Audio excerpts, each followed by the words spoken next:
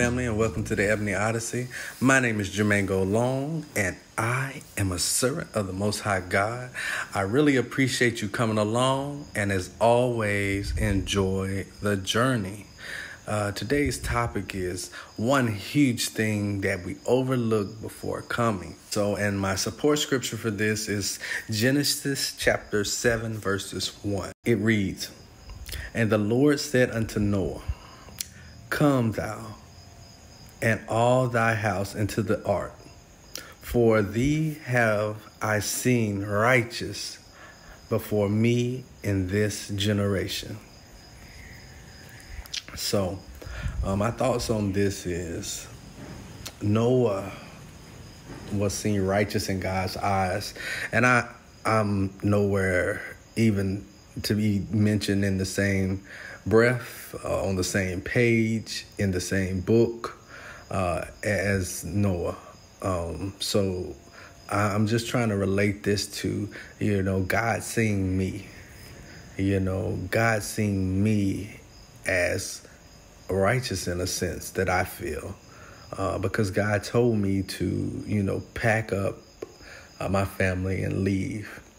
And as we have left, we have saw continued evil throughout the land. And, I never want to bring it down, but I just want to point out the fact that, listening to God, that he found us, because, who are we? Who are we in the grand scheme of things? We are no one. We are nobody. And so for God to see us, for God to think of us, for God to give us this opportunity to come here and to bless us and to keep us, man, being a servant of the Most High God is amazing, because you're always in awe of what he's going to do next.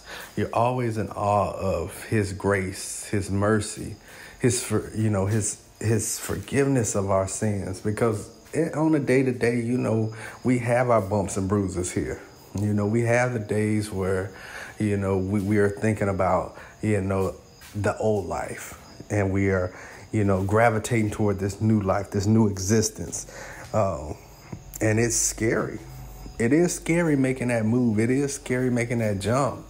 And, having that trust in God that, he says, hey, come thou and all thy house into the ark. So he has put us in a place where he feels we're going to be safe. Not where we feel we're going to be safe, but how he feels about us being safe. And so that's what I left on. And that's what I've journeyed to this place because of. And this is just my testimony going forward, being in God's grace, his will, and understanding my purpose. Because my purpose is not to do what I want, but to do what he wants. And I've said this before, but, to see God, his grace and mercy to look down upon me, a sinner, the chief of all, just like Paul. And he said, hey, I deem you to be righteous enough to go in my name, come to a place, immerse yourself in a community, help a people grow and build, and see what I will do for you. So I'm thankful this day. And, I pray that you understand how blessed you are to be in the situation that you're in. And I pray that you understand that you can do a lot more than you're doing. Man, we can't limit ourselves to what we think. We can't limit ourselves to what others think, because God has something in store for us if we just stop thinking and start following him. So guys, again, I appreciate you for listening. And as always, enjoy the journey.